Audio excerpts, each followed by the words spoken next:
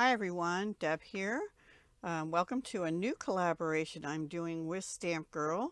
It's called Crafting with Kits, and we're going to be doing it monthly on the 20th of each month at noon Eastern Time. So look forward to that, and the idea is to use up our kits. Now, this month I did use a paper pumpkin kit from January 2021 called Sending Hearts, and I finished it as far as I'm concerned. Now I decided to save this, which is the labels punched out of, because I thought this sort of had an Aztec feel. So I'm going to put that in my stencils, or it could be little mini clouds if you do just this part. Anyway, that's going in my stencil container. So let me show you the, and I put the wrong year on the label I just made, so I'll have to change that. This is what it makes, and I had already made one of each, so I had 3 and 3, and I didn't deviate a whole lot, just a little bit. So how I store my, yeah, this does say January 2021 on the bottom too. I had to fix that. So how I store this is I have these envelopes I keep my other stamps and dies and things in, my non-Stampin' Up! Ones. And I label on paper pumpkin the month and year, which is a 1, and Sending Hearts. I put the stamp in the front, the original thing in the back, and then whatever I have left, except that, I'm not really consistent with that. Sometimes I will, if they're just like regular gemmies or something, I might put them in with my other gems. But these are hearts, and they go with the hearts. And also this ribbon, I'm not putting in there. I'm going to just put it with my ribbon. So that's what I'm doing with that. And then the labels I could use for other things. And there's 3 cutout words that say love. You know, they pretty much go with the love theme. So I'm going to leave them in there. And then I have I have to maybe change this out, but I have a plastic shoebox. And it has regular kits in the front, which are not paper pumpkin. And then it starts with paper pumpkin from February 2018 back till July 2022. So far, and then I have more from 2022 and 2021, and I think also some 2020 that are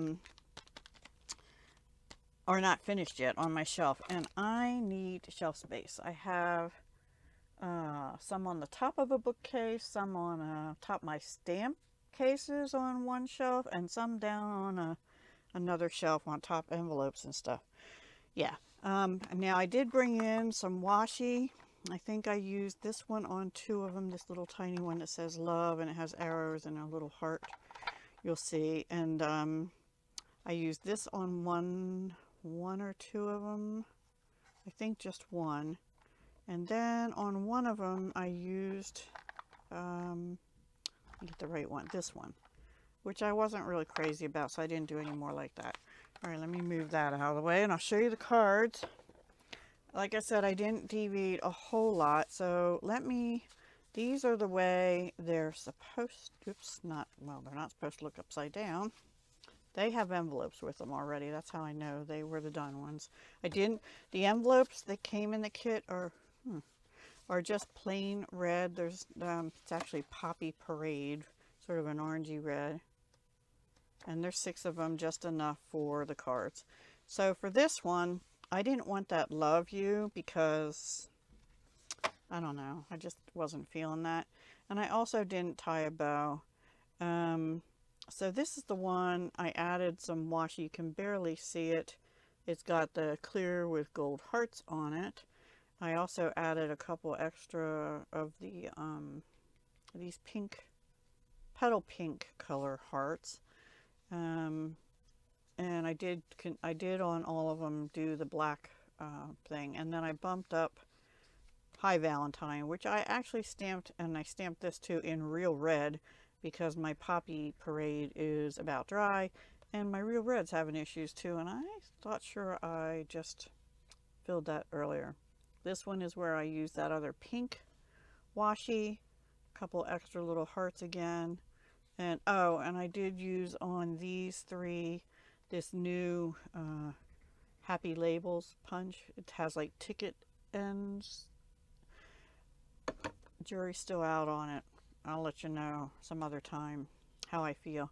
This one I went back to the white, the clearish white with gold, and I decided on these two. I liked it with the ribbon going across it to add more black on it, but I just wasn't feeling a bow on these. Maybe, but I do feel like something's missing. I'm kind of thinking if I have some black gems, you see how there's like black dots here, I might add a few small black gems on these three. So those are those three. And then these, this one, all I did extra was I put this washi going down sideways, and I stamped in black instead of Poppy Parade. And I turned it. You see this one is straight. I just turned it on an angle, and I like that better. So that's that. And then these two, there's a little snail in the stamp set. So this one, well, both of them, I stamped on white cardstock and fussy cut it. Now that said, if you have the snail mail stamp set from around that time, because I think this coordinated with it, I'll bet you the die of the snail in that would die cut it out, which I thought of after I fussy cut them. And the reason I fussy cut them instead of stamping right on here is because for this one, I think, yeah, this one, I actually stamped right on here, and I tried to color it with alcohol markers, and they bled out all over the place. So I actually had to use first this, and then even I had to use the white chalk marker a little in here to cover it up, and then this I glued down over that one. Let's see, anything else oh, and I did use some of that washi across the bottom here. And then this one, I used this washi across the bottom. I actually think I like this other one better because it's skinny, and this goes up on the mailbox post. But otherwise, they're the same. So I thought they're cute, and I think the additions, I like that going across the bottom and down that side there. I have too much of the black showing on that one and this one. It's okay. It's all good. They're all a little different, and that's okay by me. So that's it. I finished the kit up, and I'm sure I have at least one or two more Valentine kits. In fact, when I was looking for something for a different collab yesterday, I was making stuff. I was looking through I have a sweater box, excuse me, called card kits and envelopes. And I thought, huh. So I thought maybe that's where my card kits, I have 2 card kits I know that I bought at Tuesday morning, and I can't find them anywhere. I'm sure I'll come across them, but I haven't so far. Anyway, one is beautiful blues and butterflies and stuff. Maybe, I don't think I gifted them, but who knows. Anyway, they weren't in there, but I found all these different specialty card kits that I think I got from, what is the name of the place? Oh God, Paper Wishes, I think. Yeah, and I don't think they sell these particular ones anymore, but I have them in all different fun folds.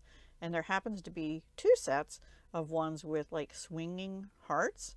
So yeah, I didn't have time to make them, but I might still make them before Valentine's Day to get those out of the box. And I actually discovered I have a whole nother box that is just envelopes and things. So yeah, that's okay. I can always use the envelopes, but I don't really need all those card kits. So I'll be using them throughout the year when I don't know what other kit I want to use. But I have a lot of paper pumpkin, but I'm not going to use just paper pumpkin because I also have things like these.